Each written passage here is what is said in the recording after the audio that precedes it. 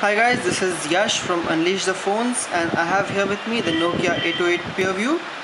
I'm going to give you a quick demo of the web browser on this 808 PureView, which runs Nokia Belle Feature Pack 1. And as you might be aware, Nokia Belle Feature Pack 1 has a new version of the web browser, version 8.2.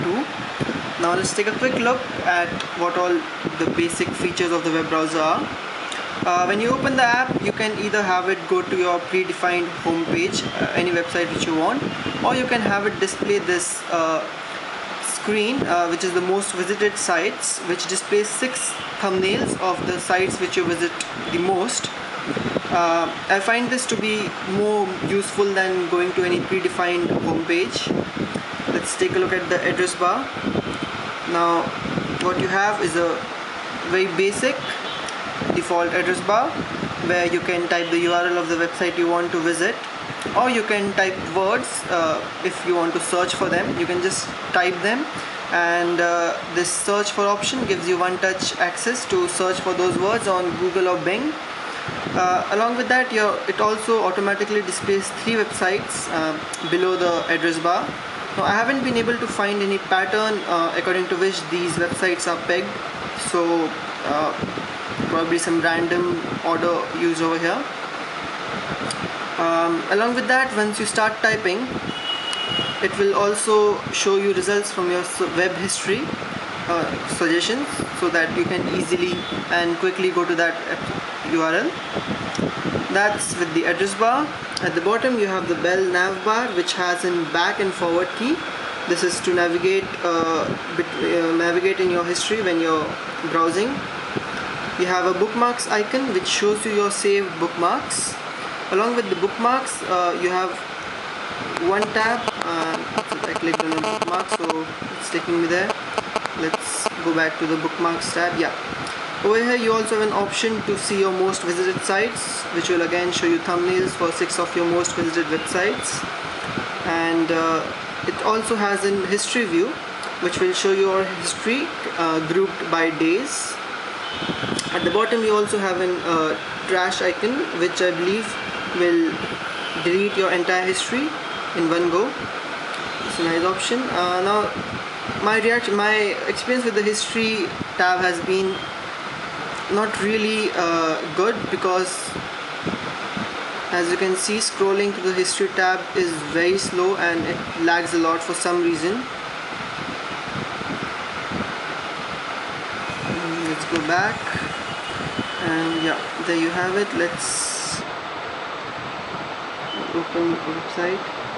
After the bookmarks tab, you have your tabs view, which will show you your open tabs. If you have only one tab, you can see one. You'll only see one tile, and along with that, you also have an option to open new tabs. Now, this was one feature which was requested in Symbian for a very long time. This was introduced a few versions back. There you go. You can open a new tab and go to a different website. Then, using the new tabs option, you can again view your open tabs and switch between tabs. It also allows you to close your tabs now. It's a nice quick way to exit all the other tabs if you're not using them. Other than that, you have your settings. There are also feeds. I'll take a look at them later. The RSS feeds. You have a search on the page option, basic and easy enough. A page info, which displays your URL and whether the connection is normal or secure. There you go. Settings. Let's take a look at what all settings we have. The general settings, you can set your access point which you want to use. You can set your home page. You can have your back button either take you directly to the previous page or show you thumbnails of the last pages which you visited with that tab. You have web address suffixes which can be used, which are offered to you when you're typing the URL in the address bar. A few security options. In the page option, as you might be aware or not knowing, the Nokia Symbian browser, it features flashlight support, flashlight 4 I believe. With this load content setting, you can either disable images and text, is in flash, or you can disable images. And yeah, you can block pop-ups, you can stop some websites from automatically reloading, and you can change your font size. And you also have privacy options, where you have an option to disable the browser from saving your history altogether.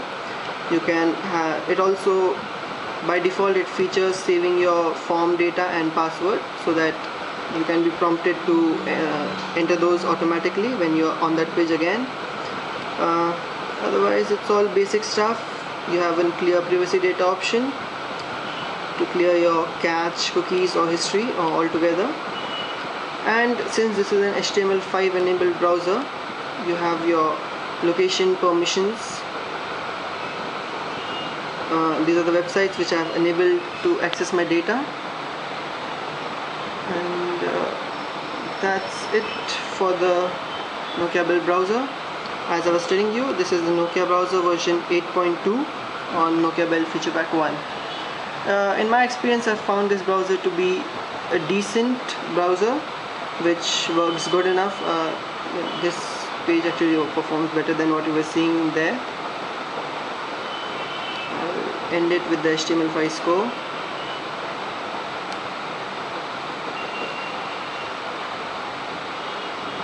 Apparently some issues, but this browser scores 226 points on the HTML5 test along with 9 bonus points. So there you have it, the web browser on Nokia Belle Feature Pack 1 and Nokia 808 PureView.